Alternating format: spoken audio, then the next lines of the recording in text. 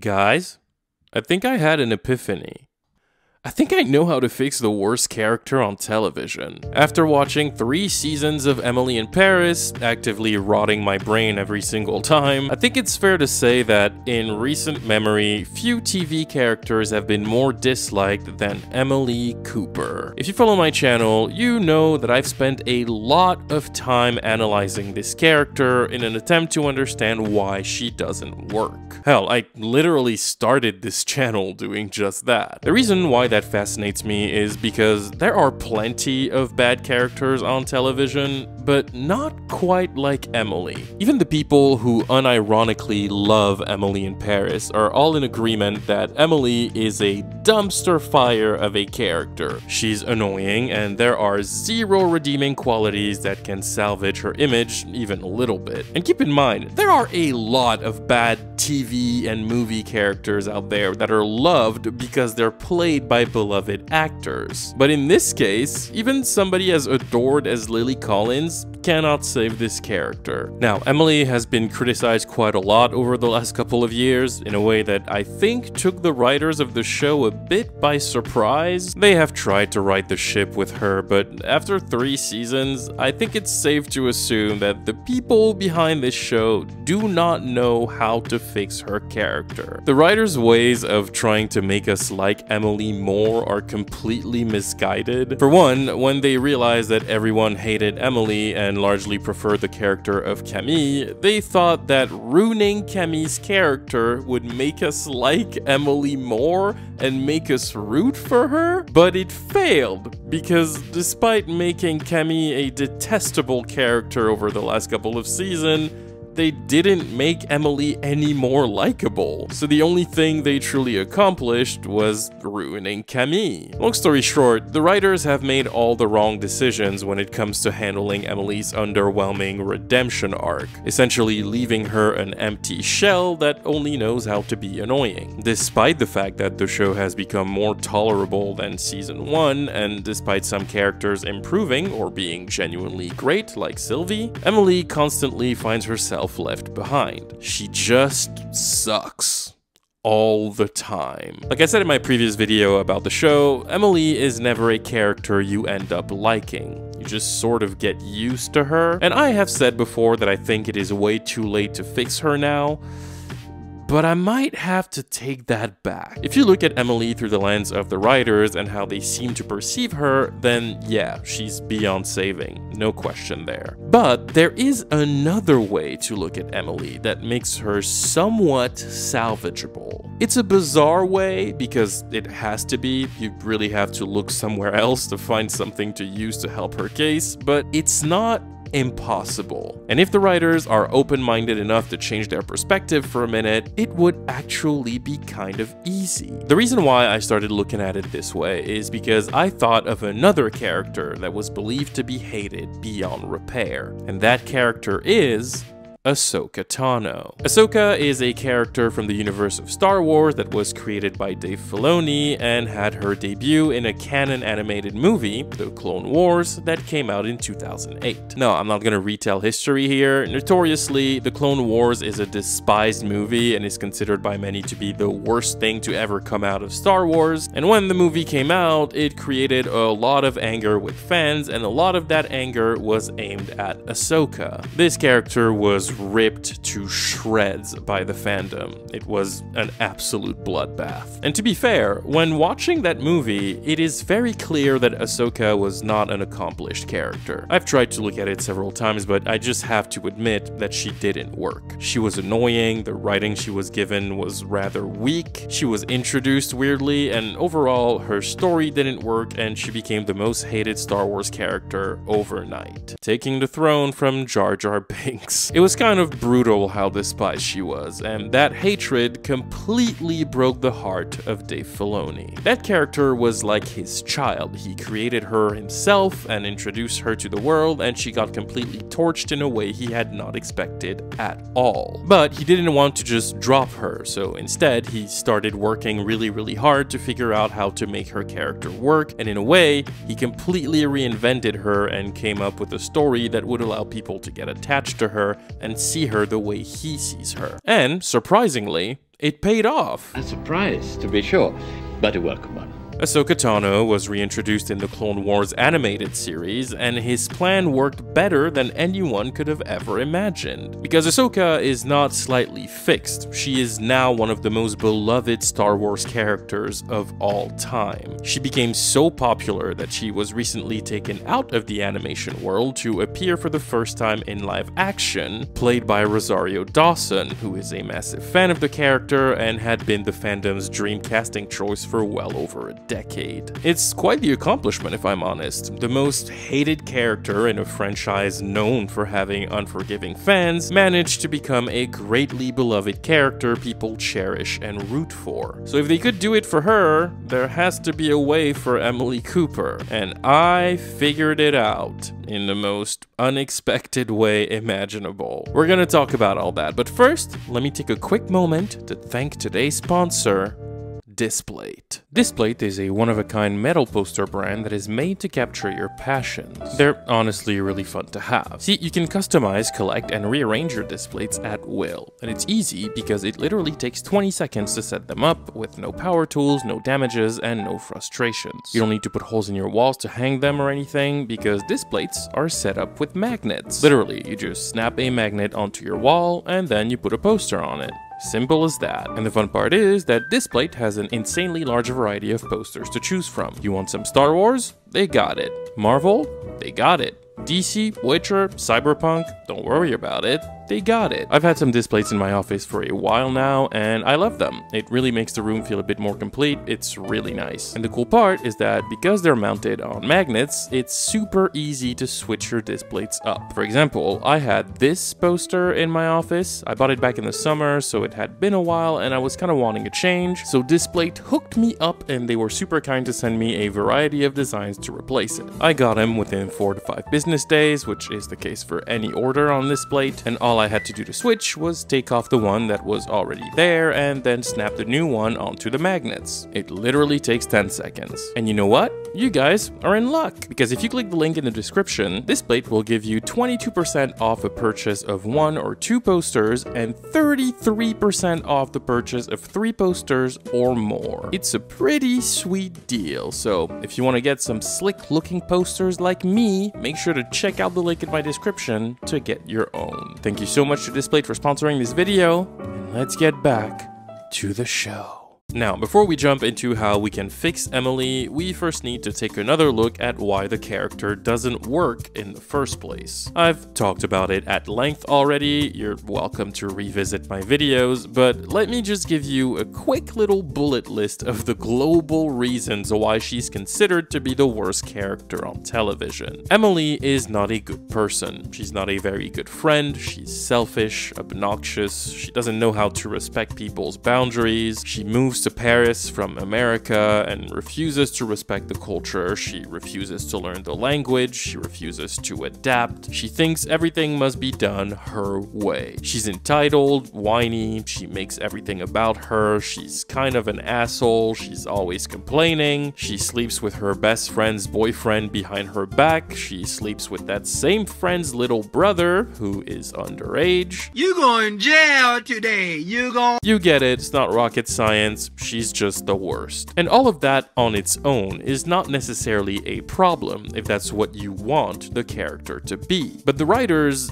really want you to like Emily, so there's a pretty sharp disconnect here. It's like they don't realize how detestable she is. They seem to think she's quirky and that it should make her adorable, but no. And after the backlash of season 1 and season 2, once they realized it wasn't cute, they didn't know what to do to fix it. I mean, they tried, but like, did they? The issue is that the writers never really improved her character. They just toned her down a bit. But that's not a fix. She's still terrible, but just slightly less terrible. And And that's stupid. That's not how to fix a character. And that incomprehension from Darren Star and the writers frustrated me a lot, but I couldn't really put into words why I thought the writers weren't able to fix Emily in the way they've been trying to fix her over the past 2 seasons. It's something that's been in the back of my mind every single time I've talked about this show, but I could never quite put my finger on it. But then I had a really random and weird thought cross my mind, and I haven't been able to stop thinking about it since then. I think I had a bit of a eureka moment where I figured out how to fix Emily Cooper against all odds. Like I said, it's a very strange way to look at this character, and at first I just thought the show had finally destroyed me and I was losing my mind. But no, I'm okay. Yeah, because the more I thought about it, the more it made sense in my head. And I now think this is the way to fix her character and actually make audiences see her in a more positive light. And I'm going to break it down for you.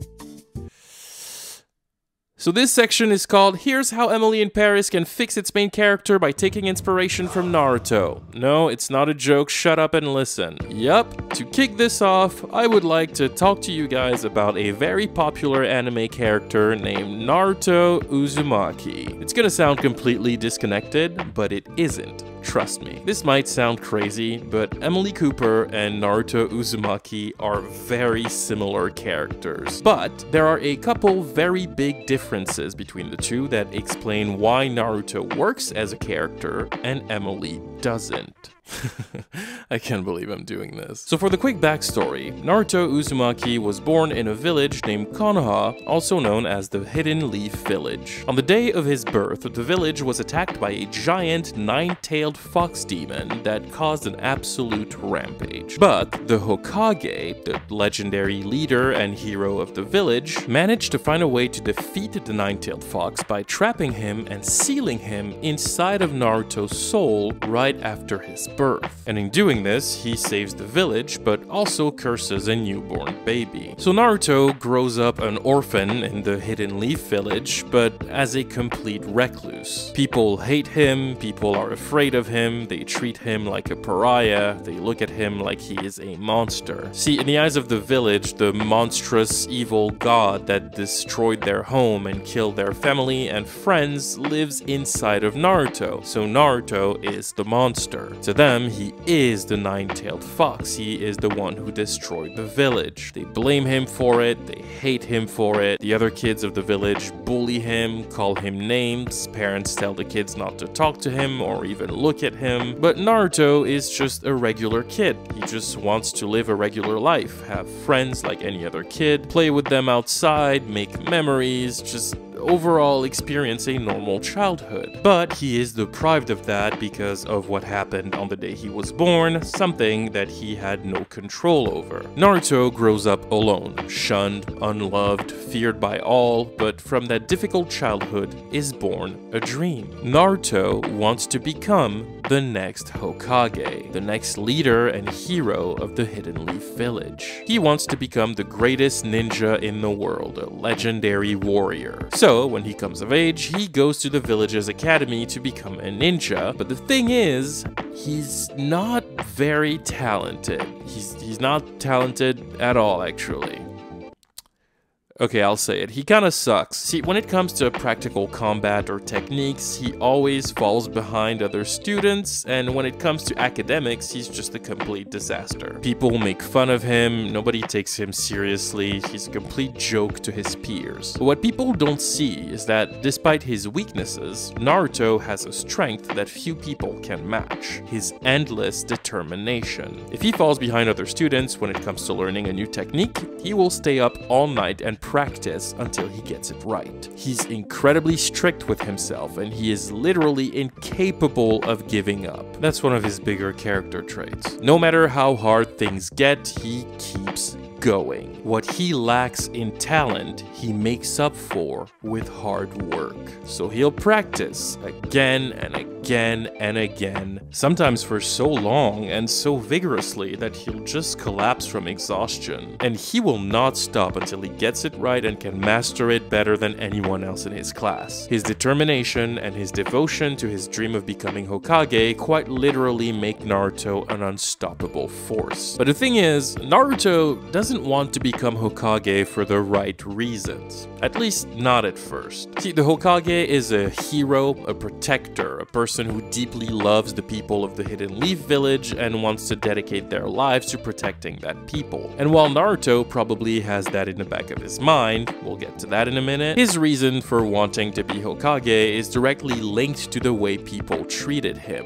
He wants to be Hokage because he wants people to respect him. He wants to be Hokage because he wants people to pay attention to him, because no one ever really has. Naruto just wants to be seen. He wants people to look at him and see that he matters, that he is worthy. Eventually, he does become a ninja apprentice, but even after proving himself worthy enough to become one, people still don't really respect him. And he has his flaws. He is kind of an annoying little kid when you meet him. Naruto is loud, obnoxious, disrespectful, he has no manners, he's ridiculously stubborn, he overestimates his abilities all the time, and so people don't really like being around him. His two teammates always look down on him, they think he's a useless drag, and they think having to train with him is a chore. In the beginning, especially, they constantly find themselves having to put themselves in harm's way to save his ass. Again, Naruto is not naturally talented like most of his peers, which causes him to often fall behind. He's not very good in combat, and despite having a big mouth, it takes a really long time before you get to see Naruto actually win a fight. He always gets his ass kicked. Long story short, on the surface, there isn't much to like about Naruto. But as time passes and they get to truly know him, as they learn to see what he truly stands for and what his values are, people cannot help but admire him. Through tough battles and challenges, people begin to see that despite being an annoying kid with bad manners and too much pride, he is also a devoted friend and an infinitely loyal comrade. Naruto has a heart of gold. He is endlessly generous. He values life above anything else. He is willing to put his life on the line for anyone, even people who very outwardly hate him, even people who treated him in the worst ways imaginable. He's incredibly compassionate, supportive. He doesn't want to take success away from his peers. He wants to succeed with them. He loves very deeply. He is a protector at heart, and this village that shunned him and only ever met him with hatred, means everything to him. It is his home, and the people of the village are his people, even if they don't want him. And again, people grow to truly admire how he never gives up,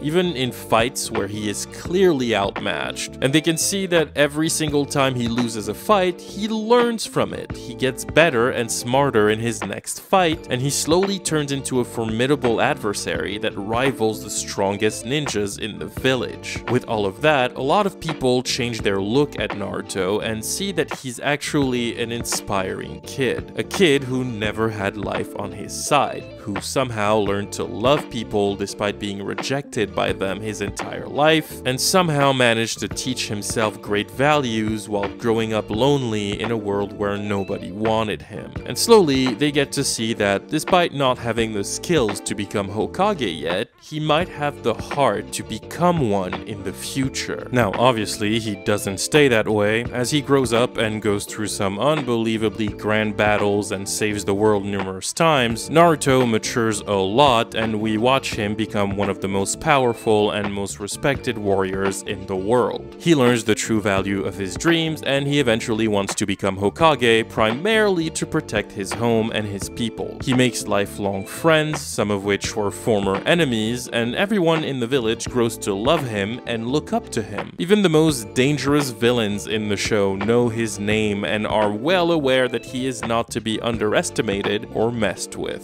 He becomes a bona fide badass, an absolute legend whose name inspires great respect. But I don't want to spoil that part of the story in case you haven't seen Naruto. You should watch it. Now, let's take a look at the basic elements of Naruto's character in his early days. With Naruto, we have a character that is loud, obnoxious, annoying, desperate for the attention and approval of everyone surrounding him, lacks manners, and never listens to anyone. Does that remind you of somebody? He doesn't really know how to be a good friend, he's disrespectful, he always thinks he's right, he's relentlessly stubborn, he doesn't really think before he acts, he dreams a lot, and lives in a world where nobody really likes him or respects him, even in his own field. Does that remind you of somebody? In terms of their global character build, Naruto and Emily are very similar. They technically work the same. So again, why is it that Naruto works so well as a character and Emily doesn't and falls completely flat every single time she comes back? Well, that's for 3 reasons, and these reasons are why I give you such a long breakdown on Naruto's character. Reason number 1, Naruto works because we know why he is the way he is. Naruto has such an extensive backstory that sets up his character and explains every single one of his behaviors as a kid, and Emily doesn't have that. See, it's very hard to be understanding of her behavior because there is nothing there to understand. Naruto is this hot-headed, loud, and obnoxious little brat because he grew up being treated like a monster without respect or basic human decency. He grew up lonely and he had to forge himself in that environment to learn to stand up for himself in order to be respected. So even if he's not the most likable, you feel for him because you know and understand where it comes from. You know it's not really his fault. As he starts making friends that feel like a family and starts to overcome his issues, you're proud of him because you get it. He's improving and you can see that in his character. On the other hand though, Emily is an annoying asshole just because. There's nothing about her that can make us empathize enough to see through her bad behavior, and that's due to a writing issue that directly leads me to my next reason. Reason number 2, Naruto is an annoying little shithead, but he is made like that intentionally. He's written as this obnoxious kid on purpose, but it's only for him to have a clear path to evolve, to grow into that more mature hero with strong morals and a name that makes the world shiver. His character flaws are there so that he can overcome them as the story unfolds. But Emily?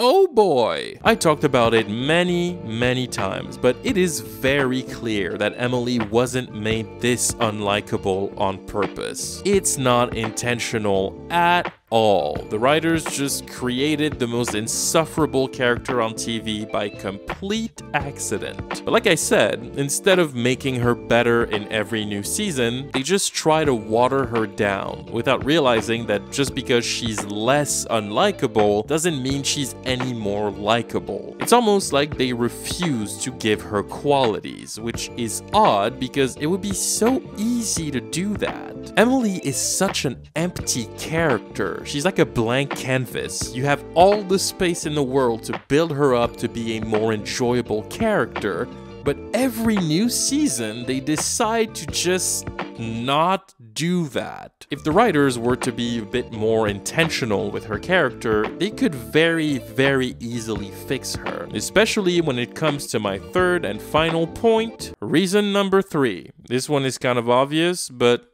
Naruto has redeeming qualities. Yes, he is annoying, he is disrespectful and obnoxious and all those glaring flaws we just talked about. But Naruto is also genuine, generous, honest, he is strong and hardworking. He cares for people very deeply, he does everything in his power to protect. He has a lot of flaws, but the qualities brought to his character balance things out very effectively. His qualities are just as strong and impactful as his flaws, and that's why it feels so good to see him overcome his flaws as his qualities remain. It's changing the balance of his character, that's what makes him compelling. I have said since season 1 that the indisputable issue with Emily as a character is that she has no redeeming qualities. qualities. None. There is nothing about her that balances out her insane amount of flaws. The only likable thing about Emily is the fact that she's played by Lily Collins, who everybody loves, me included. But that is external to her character. It's a meta quality. As she stands, Emily is a character that is entirely made of flaws. And we can't sympathize with those flaws because Emily is so empty that she's not even given a basic backstory. Like I said in my season 3 video, we don't know anything about Emily's life before Paris. We don't know if she had friends, we don't know if her family is around, if she has siblings. Again,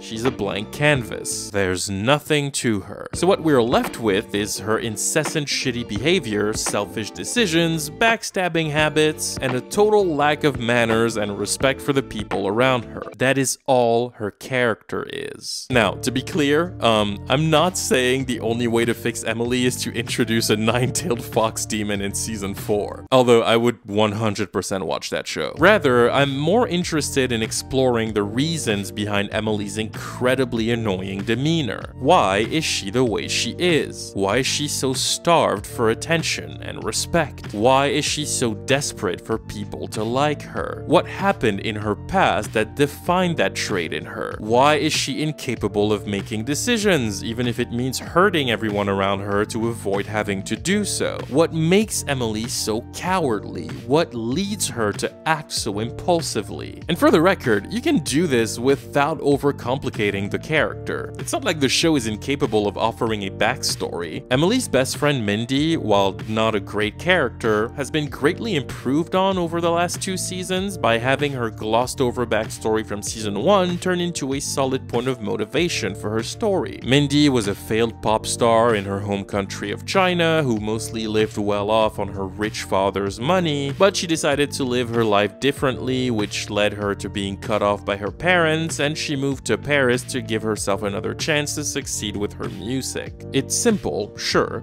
but it works. While Mindy is not a great character, having that backstory attached to her makes her a better character than Emily. She feels more tangible, more constructed. Even if I hate having to watch her awful musical numbers in every episode, I get it. That's what her character is about. It's logical. Her extravagance and overall bouginess are entirely a product of her earlier life and to the fact that she grew up extremely rich, so that attitude remains with her even if she's broke now. Those elements are not big, but they make her feel more sensical. Mindy may not be a great character, but she's cohesive. She makes sense. And it's really odd to me that a character that is always relegated to being a basic sidekick ends up being more fleshed out than the protagonist she's being a sidekick for. I'm honestly not sure I understand why Emily is forbidden from having even basic character building. Taking example on Naruto is a perfect way to fix Emily. Give her a backstory that explains her most despicable traits. Do it in a way that can make us sympathize with them. Then balance those despicable traits with some genuine qualities and positive personality traits not only we can see, but the other characters in the show can see in her as well. Let her earn people's respect in an organic way, and most of all,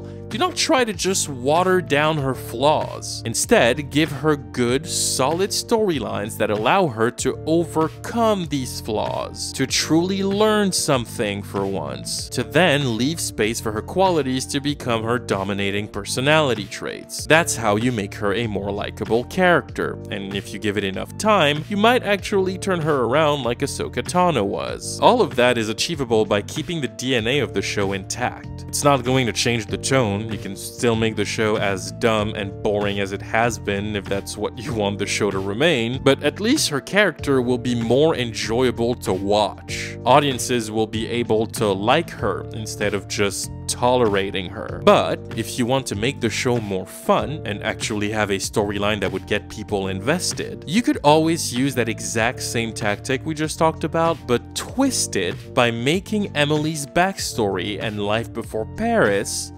a mystery.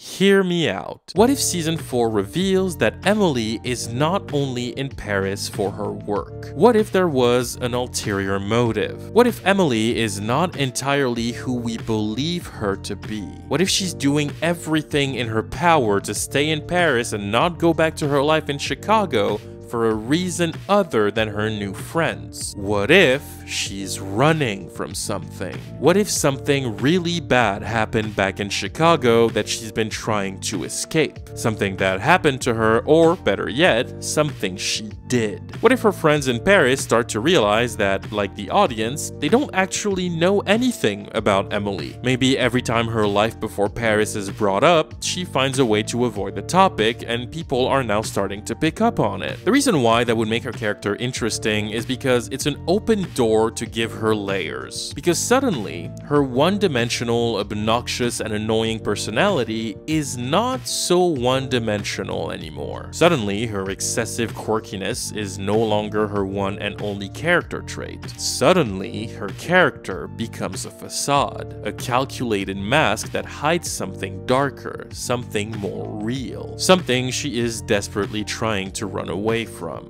In the flip of a switch, the extreme lack of substance the writers gave her will no longer make Emily's character empty, but mysterious. Because the show now acknowledges head-on that we don't know anything about her, but it also becomes a part of her character. People don't know anything about her because she doesn't want them to. Emily has a secret. Now her character is interesting because there are things to explore with her. There are things to discover about her. You can make people ask a million questions, and the anticipation for the answers will make the season actually engaging. It's sort of reminiscent of Serena van der Woodsen in Gossip Girl. When the show begins, it introduces you to Serena and immediately lets you know that despite being the most popular girl in the city, she left New York very abruptly for an entire year.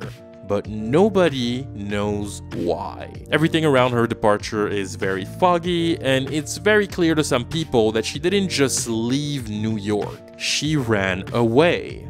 But why? She's clearly keeping a secret, and while the whole season is not necessarily about that, because her story is more focused on her romantic relationship with Dan Humphrey, this secret and everything it implicates is a massive element that makes the season compelling, because there is a story there. There is something to follow, something to work towards, something to look forward to. And it's only towards the end of the season that you find out that Serena ran away abruptly because she thought she had killed somebody.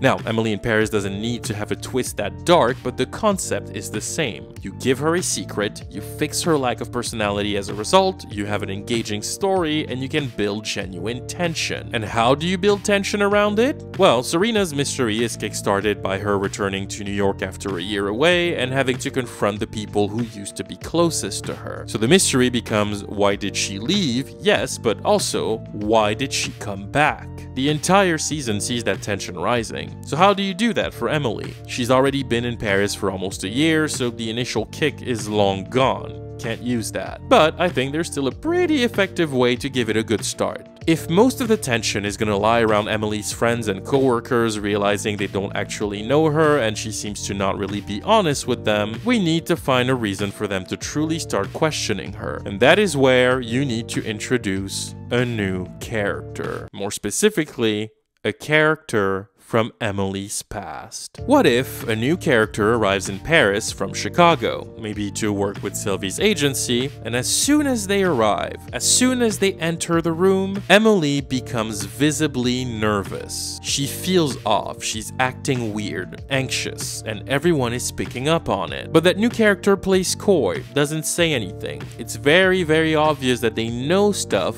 but they just don't say anything. And everyone can tell that something about it doesn't add up. And that's when they realize that they don't really know anything about Emily's life, and when asked about it, she's very quick to deflect. Based on that, you can create new dynamics for the characters, especially with this new one, and have a fun mystery to uncover in the middle of all the romance and stuff, and lead us to a twist that would make Emily's character more layered and enjoyable for an audience. You could even have a flashback storyline taking place in Chicago before the events of the show, where we would actually really get to see what Emily's life was like back then. Maybe we'd meet her friends. Maybe we'd get to see, I don't know, a complicated relationship with her parents. Really, the world is your oyster here. It's not reinventing the wheel by any means, but it would provide the show with a largely improved protagonist that is actually at the center of a compelling story. And that is how you fix